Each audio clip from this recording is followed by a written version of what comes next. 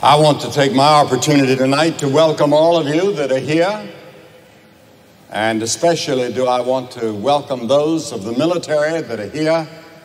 Now tonight, I want us to turn to the 8th chapter of Mark's Gospel. The 8th chapter of Mark's Gospel, beginning with verse 31. And Jesus began to teach them that the Son of Man must suffer many things, and be rejected of the elders, and of the chief priests and the scribes, and be killed, and after 3 days rise again. And he spoke that, saying openly. And Peter took him and began to rebuke him. And when he had turned about and looked on his disciples, he rebuked Peter, saying, Get thee behind me, Satan, for thou savorest not the things that be of God, but the things that be of men. And when he had called the people unto him, with his disciples also, he said unto them, Whosoever will come after me, let him deny himself and take up his cross and follow me. Now notice, when Jesus called his disciples, he never hid from them the fact that to follow him meant suffering, persecution, and death. We have a great deal of what someone has called cheap grace. Easy to follow Christ. Easy to get in the church. In Jesus' day, he called them to suffering. He didn't call them to a playground. He called them to a battlefield. He called them to war, spiritual war. And he said, you're going to suffer, and you're going to be wounded, and you're going to die in my cause. Because the world is going to reject me. This world that's dominated by evil and sin will reject me. And if you follow me, you too may end up on a cross. For whosoever will save his life shall lose it. But whosoever shall lose his life for my sake and the gospel's, the same shall save it. For what shall it profit a man if he shall gain the whole world and lose his own soul? Or what shall a man give in exchange for his soul? Whosoever therefore shall be ashamed of me and of my words in this adulterous and sinful generation, of him also shall the Son of Man be ashamed when he cometh in the glory of his Father and the holy angels. Now the Bible teaches that you have a body, but living down inside of your body is your soul or your spirit. I'm not going to try to distinguish tonight, because that's a technical theological discussion between soul and spirit. I'm going to use them interchangeably. Your soul is that part of you made in the image of God that lives inside of you, and that's the eternal part of you. That's the important part of you. That's the real you. That's the part of you that will be living 1,000 years from now, either in heaven or hell. The real you, your body will be in the grave until the resurrection. Jesus said, one soul is worth the whole world. You may gain the whole world and awaken one morning to find that you've missed the most important thing in all of life. Why is it so valuable? Why is your soul so valuable? First, it's valuable because it is eternal. The body is a beautiful structure, but it is matter. No matter how strong, it will die. It's appointed unto man once to die. You're going to die. Your body is going to go to the grave unless you're alive when Christ comes back. Death is man's greatest impersonal enemy, according to 1 Corinthians 15. So many of the great actors and actresses we've seen on television are already dead. I think of Donna Reed. My wife and I were friends of Donna Reed. Starring last year in Dallas. Now she's dead. Or Rock Hudson, acting on the screen, so handsome, dead.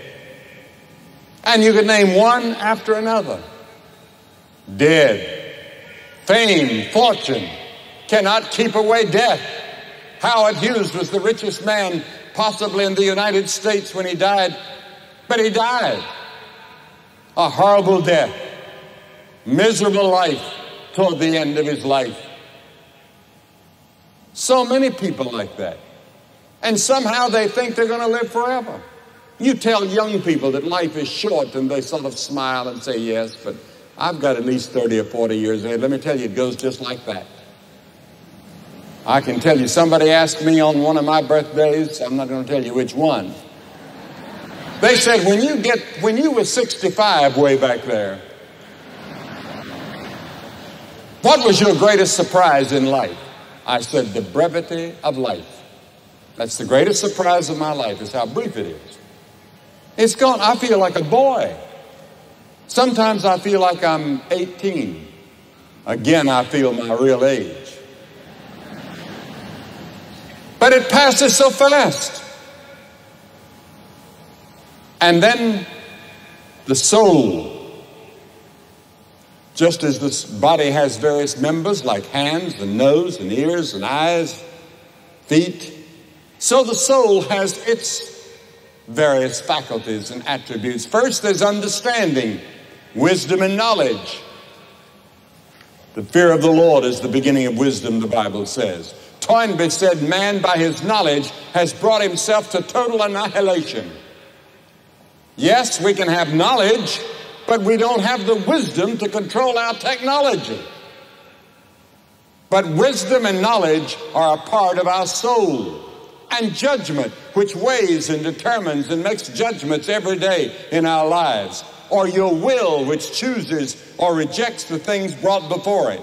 Or your affections, which cause you to fear or to love. Memory, which is the mental capacity for storing up our knowledge of ideas and events.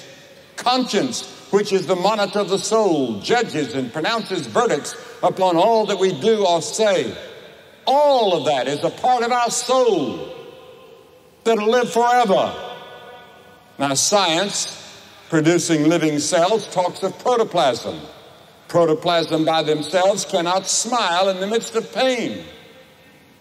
Nor can protoplasms love the unlovely, nor generate high hope in times of disaster. They cannot contemplate God. There's something beyond science, and the scientists know it. The Bible calls it soul. What is it when a person dies? The body's there. The organs are there. But something has gone out of the body. The soul, the spirit, has gone out of the body. Where has it gone? Job says, but there's a spirit in man.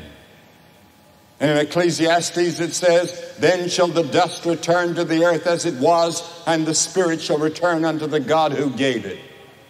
Now, which do you care for if you're a parent? A child's clothes or the child? A servant says, here are the clothes, they're neat and clean, but the child got lost. What would you think of that? And that's what we say. We've taken care of our body, Lord. Here's my body.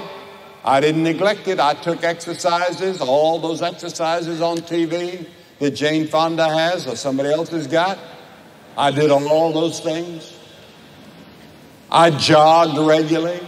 I ate the proper foods, and boy, did I take the vitamins and the minerals and packages of them. Whole fistfuls a day. And I went to see the doctor regularly. I went to see the dentist every 6 months.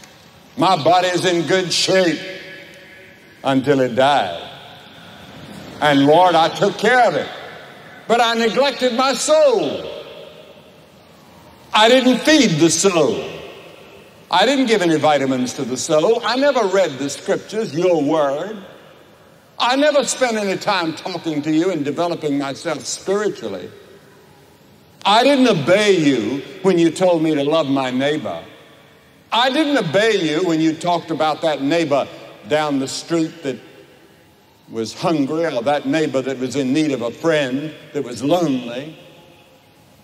I just didn't have time for things like that, but Lord, I really took care of the body. Now, what do you think the Lord is going to do? You see, the body is the house and the soul is the tenant. And it's eternal. You can't be unborn. You were born to live forever.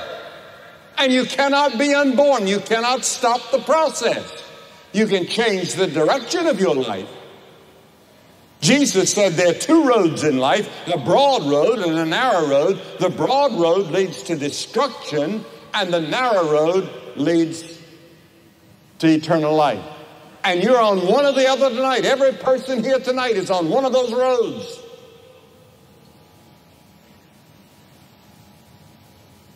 You can change roads. But you cannot change the fact that you're a living soul and that you're going to live somewhere forever. That's a sobering thought. And you've only got a few minutes or a few hours or a few days or a few weeks or months to make the decision which road you're going to be on. Currently in Fort Lauderdale, there's a 6-foot alligator, it said in the paper, that has terrorized the neighborhood by eating pets, cats, dogs, in one big gulp. And he's big and he's ugly. And state officials have hired a trapper to hunt him down. Now that was just in the paper last week, and I haven't read in the paper yet where they've got that alligator.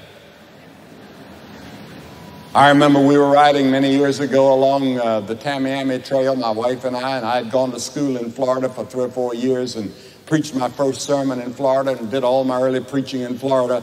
And I wanted to show her some of those things, and we were along the Tamiami Trail, and I saw an alligator over there, and I had a .22 rifle in the car.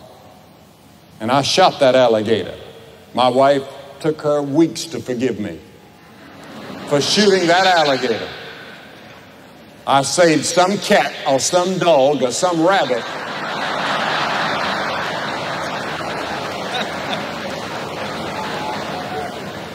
But my wife has a very tender heart for alligators.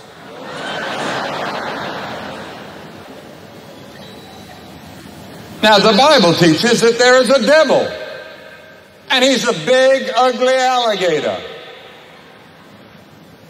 The Apostle Peter said the devil is a roaring lion walking about seeking whom he may devour. In recent polls, 70% of the American people said they believed in a personal devil. Now, the scripture teaches that God is building a kingdom, and you and I are working in his kingdom tonight.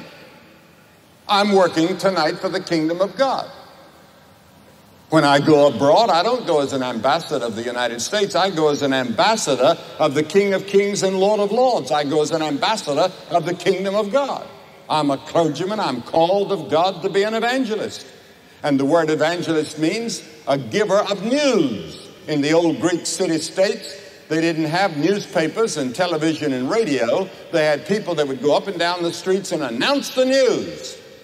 And they took that word and put it over and called it evangelist in the New Testament, and that word was a spreader of good news.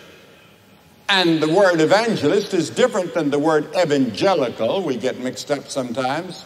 The press does sometimes on what is an evangelist, what is an evangelical, and what is evangelization or evangelism. An evangelist has a very narrow ministry. His ministry is to declare the good news that God loves you, that God is interested in you, and that you must repent of your sins and receive him, that Christ died on the cross for your sins, that he rose again. That's the message of the evangelist. It's called the kerygma.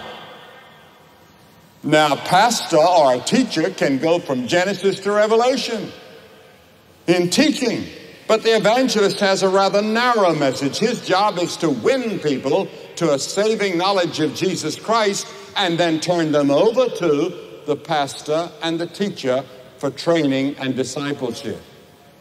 Now, the evangelist can also be a teacher and a trainer as well, and we try to do it all in these crusades, in the preparation for months and in the follow-up for months.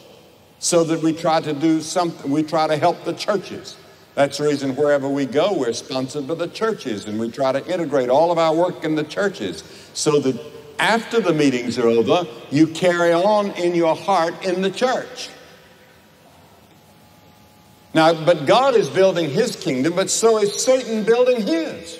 He's got his emissaries. And the scripture says in Matthew 13, Jesus said, and when anyone hears the word of the kingdom and does not understand it, then cometh the wicked one, the devil, and catcheth away that which was sown in his heart.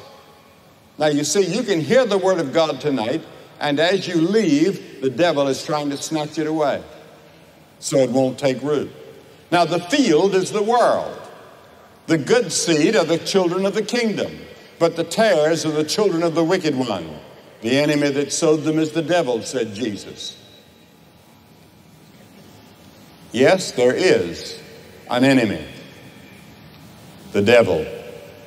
There was a sports writer who wrote the other day of a baseball superstar willing to sell his soul to the devil. Many people have sold their souls to the devil. Very cheaply, too. Decided to reject Christ, reject God, and just go out and have a good time. The pleasures of this world have been too strong for you. Or maybe the pressures of life have been too strong, and you've given in. And then thirdly, your soul is valuable because of God's concern. The whole Bible is concerned with the saving and developing of the soul in many ways. The Lord is long-suffering to us, but not willing that any should perish, but that all should come to repentance. Notice that. God is not willing that you should ever perish. God doesn't want you to be lost. He wants you to be saved, so much so that he has delayed judgment to give you time, so much so that he gave his son on the cross for your sins. But God commended his love toward us in that while we were yet sinners, Christ died for us. The German poet Novalis was quoted in Time magazine April 14. Love is the final purpose of world history, the amen of the universe. Love is the greatest thing in the world. Henry Drummond used to preach sermons on it and wrote a book on it. But the scripture says, herein is love. Not that we loved God, but that he loved us and sent his son to be a propitiation or a covering for our sins. In other words, when Christ died on the cross, he was expressing the love of God toward you, and by his death, covering your sins. Every sin you've ever committed, he covers so that he'll never judge you. I'll never be at the great white throne judgment of God. My judgment is past because, you see, the cross itself was a judgment. God judged his son in my place. So I don't have to face the judgment. I'll have to face the judgment seat of Christ, where believers go to give an account of the life they've lived after they've come to Christ, and to give an account of their discipleship and the faithfulness of the life that they lived in loving their brother or their sister or in doing good works. I'll be judged. But as far as my salvation is concerned, as far as going to heaven is concerned, that's all past. Because I did what God told me to do. I repented of my sins. I received Christ as Savior. At the cross is where it was done for you. And then fourthly, it's valuable because of the nature of its loss. When we were in New York, a boy fell in a well. And in 1 hour, because of radio reports that they needed help, 3,000 people offered to help in 1 hour. I remember in North Carolina, a child wandered in the woods, and it seemed like the whole state almost stopped to look for that child. But your soul is far more valuable. What have you done about your soul? Well, you lose in this life.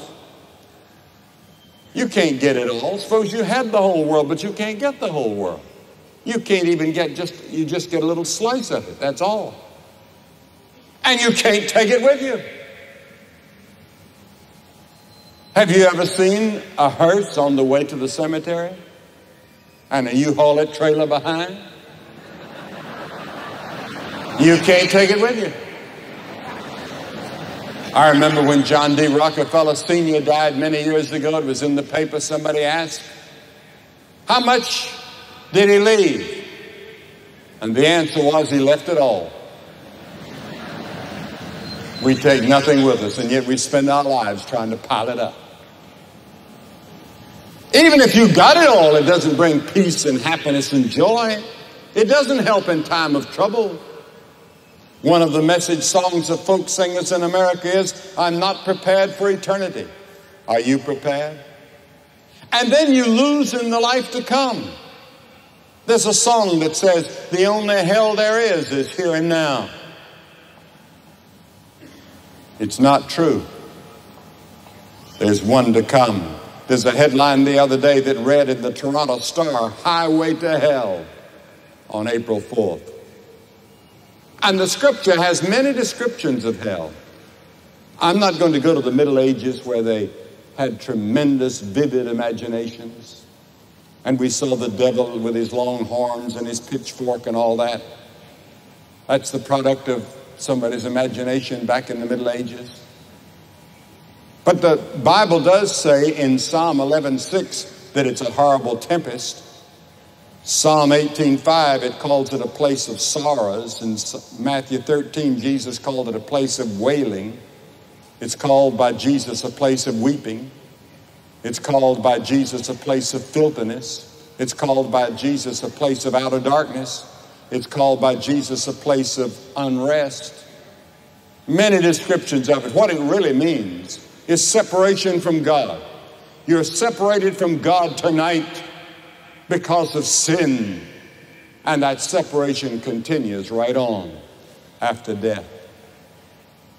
And then fifthly, it's valuable because of the price paid for the redemption.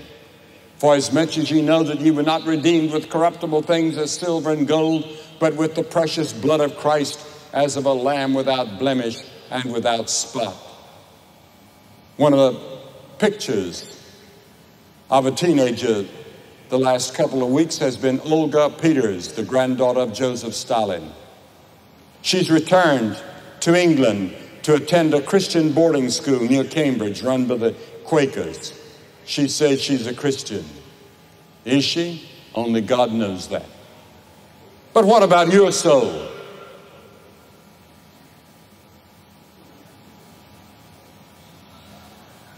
What if you lost it? What if you're losing it? What can you do about it? Tonight, you can repent of your sin. That word repent means to say, Lord, I have sinned, and you're willing to turn from your sin. God will have to help you to turn. You can't turn by yourself. You don't have the strength to, but he'll help you. I heard the story years ago about a juggler, a famous juggler. And he had made a big fortune. And he put all the money he had into one diamond, one of the biggest diamonds in the world. And he decided that he would retire back in his home in Italy. And he was on board the ship going across the Atlantic. And one day a boy came along with some oranges, and he was throwing up in the air. And this juggler said, let me do that. And he began to do it, and a crowd gathered around, and they saw he was an expert, and it sort of went to his head, and he went to his stateroom, and he said, wait, I'm going to show you something. And he got this diamond out, and everybody said, whoo.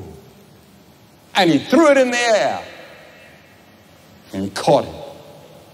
He said, I'm going to throw it even higher. And they said, oh, don't do that. That's your life savings. That's what you're going to live on when you get to Italy. Don't do it. You've worked all your life for it. He said, oh, my hands never miss. And he threw it again. And he came down and he caught it. Now he said, this time I'm going to throw it out of sight. And they said, don't do it. Don't do it. But he threw it out of sight. And sure enough, it came down, sparkling in the sun. And just as he reached out to catch it, the ship lurched. And it went down into the Atlantic. And he lost his whole life savings. That's what some of you are doing with your soul. You're juggling. You hope you'll catch.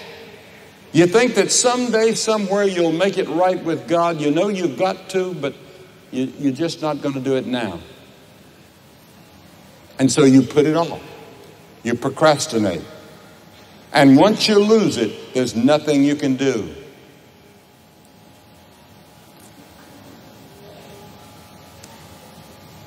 Professor James Packer from England said some time ago, this life's decisions must be deemed to be in every case decisive. A decisive decision is what I'm asking you to make tonight, to say yes to Jesus Christ. In the advertising column, there's an ad, now and forever.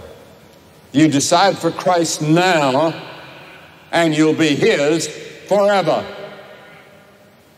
And you'll spend eternity with him.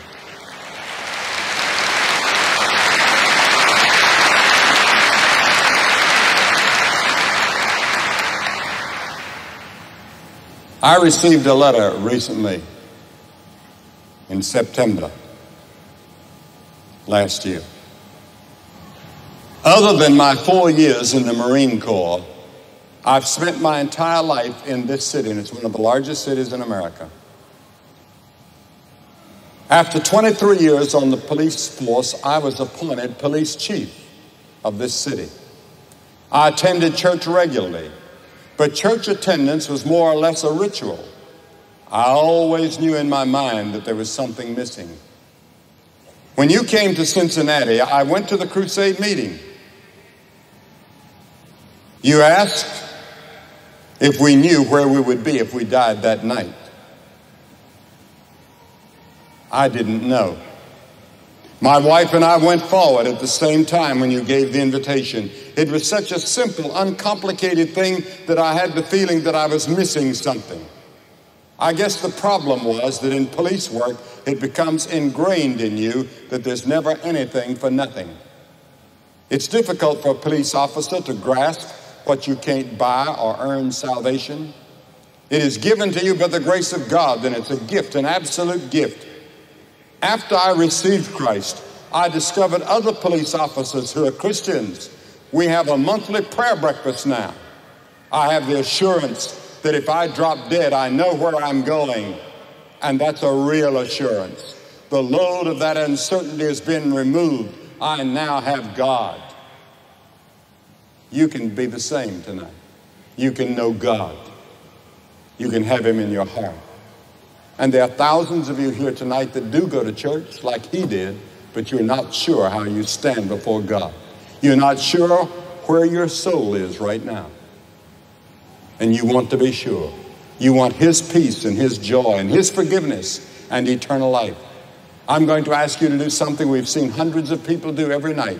I'm going to ask you to get up out of your seat and come and stand in front of this platform and say, by coming, I open my heart to Christ. I repent of my sin. I receive him into my heart.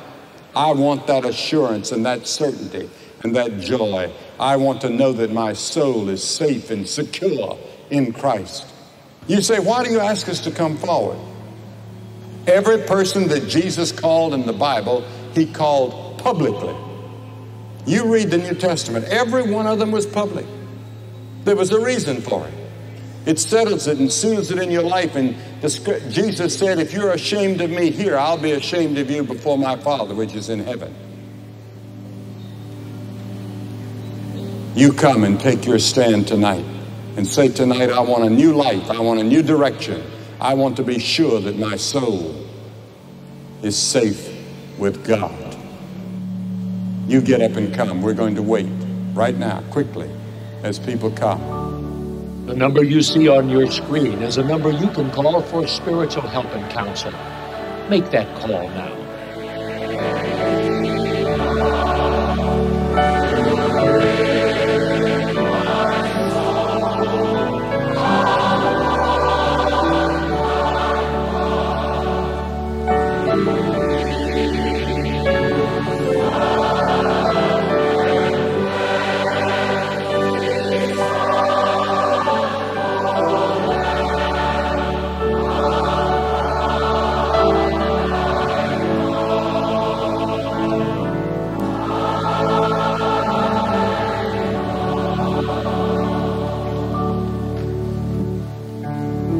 There's a little voice inside of you that says you ought to make that commitment.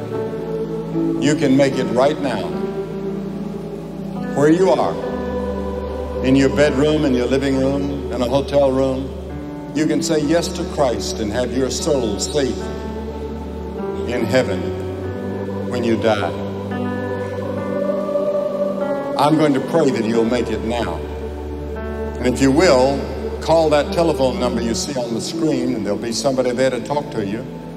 And also, write us a letter and tell us, like this police chief did, about his commitment. And we sent him some literature, the same literature we're going to give the people here to help them with their Christian life. And be sure and go to church next Sunday. God help you to do it.